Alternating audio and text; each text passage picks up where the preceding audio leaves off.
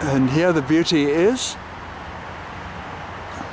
1796, they reckon, just at the end of the Dutch stranglehold of the milling industry, the Dutch East India Company. This was the first private mill in Cape Town, actually built by Van Rienen, not Mostert, his son-in-law.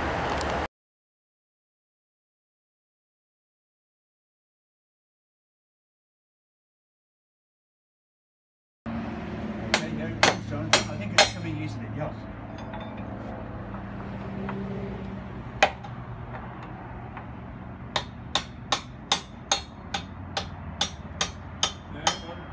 Okay, this.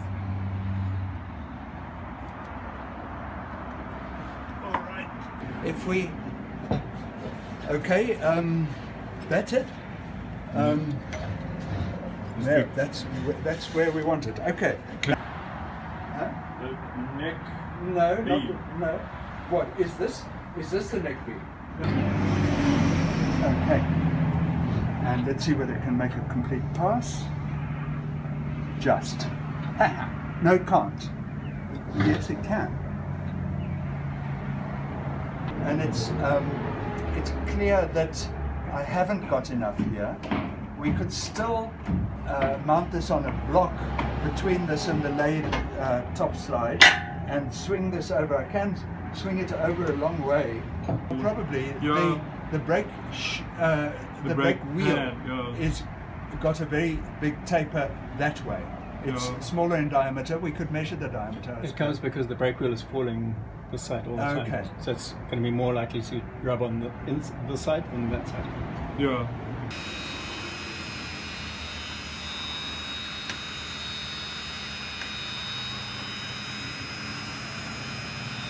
You can see there's quite a lot of...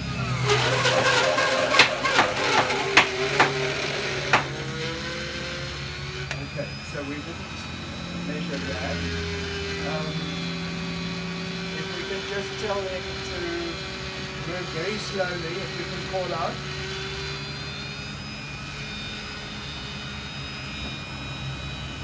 Very slowly.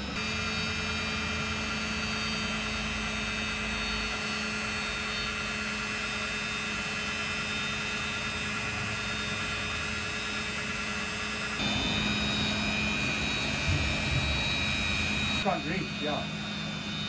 But in the meantime, let's go a few more times by hand.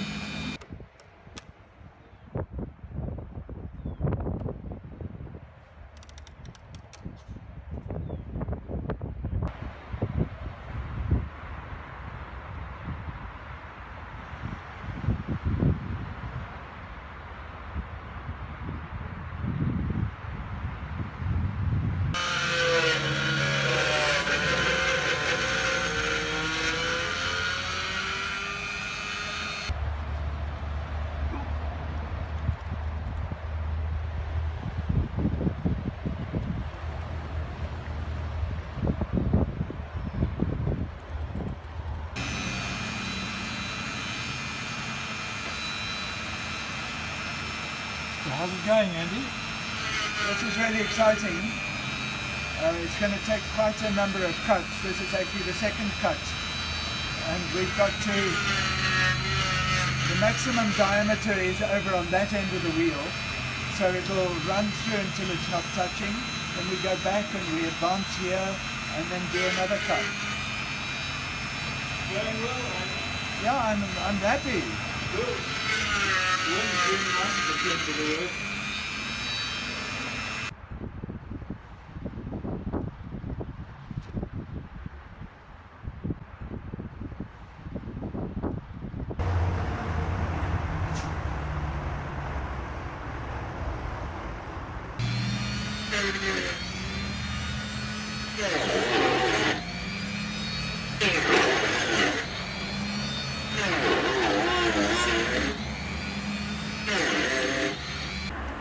From the other side, below the slopes of Devil's Peak there, Table Mountain, just below the university here. And here's the mill from the other side. And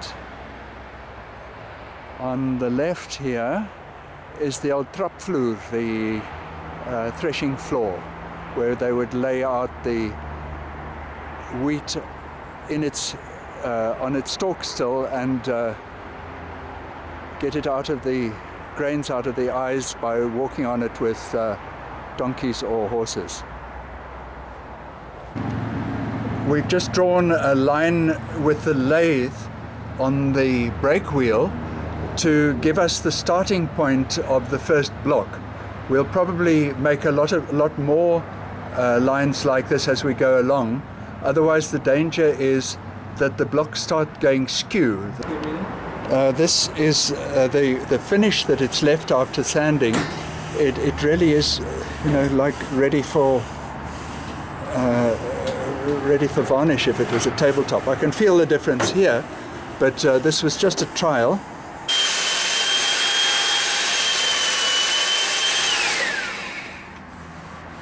Gosh, that's like a tabletop.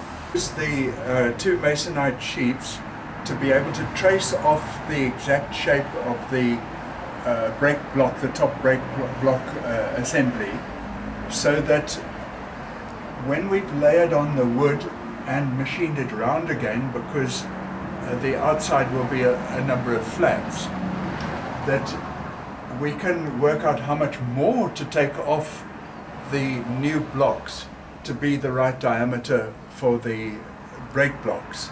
Otherwise, we've got to dismantle the lathe, get it out of the way, rig the brake blocks back into position, test it, say no, we've got to take a little bit more, or oops, we've taken too much off perhaps.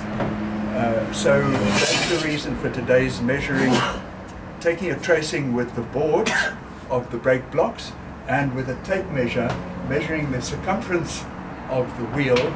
From that we can get the exact diameter as it is now. Okay, so now we've got to clamp this on, and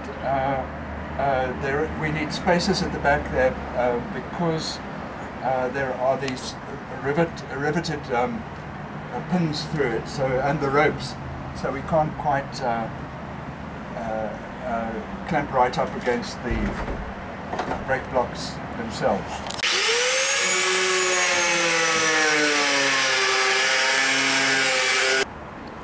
Okay, we're ready with a square then, because now we've got the relationship between the two. When we dismantle it, we can lay it down in the workshop and put the bolts in again and match up the lines I've just made, and then we should be able to draw a string and work out the exact radius here.